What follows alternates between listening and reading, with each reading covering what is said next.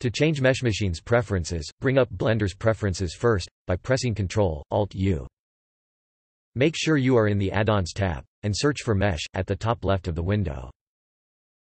Locate MESHmachine and unfold it. The first thing you may want to do is change your keyboard layout. Depending on what you choose, the MESHmachine menu will be mapped to either X or Y. If you change this, you need to save your settings and restart Blender.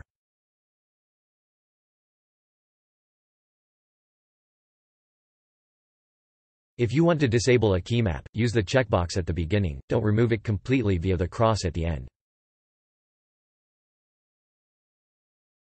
You can also define your own keys or key combinations.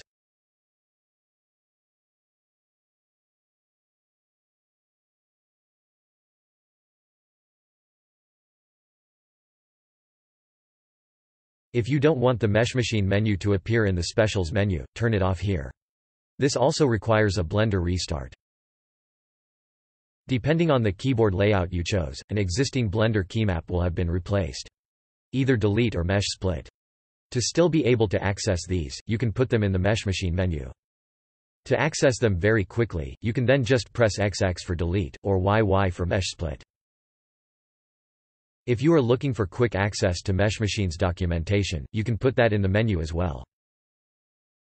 In the Behavior section, you can choose if you want to work with a modal UI, or not.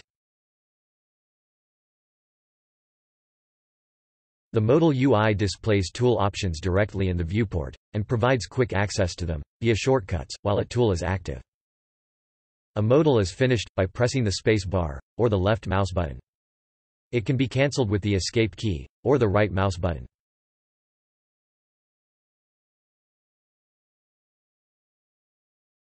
If you toggle a tool to simple, its options only appear in the Redo panel at the bottom of the T panel. There is no need to confirm a tool, and instead of cancelling, you just undo. The Redo panel can conveniently be brought up as a pop-up via the not-so-convenient F6 key. I suggest remapping this, ideally to the mouse, if you have spare buttons available. Not all tools are listed here. Some tools don't have a modal, like the plug tool, while others work as a modal only, like the normal transfer tool. Finally, you can change the size of the modal UI.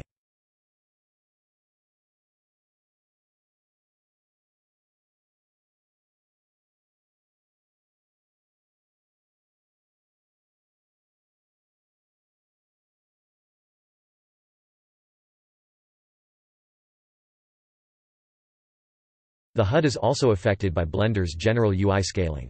Both of these together should give you all the control you need.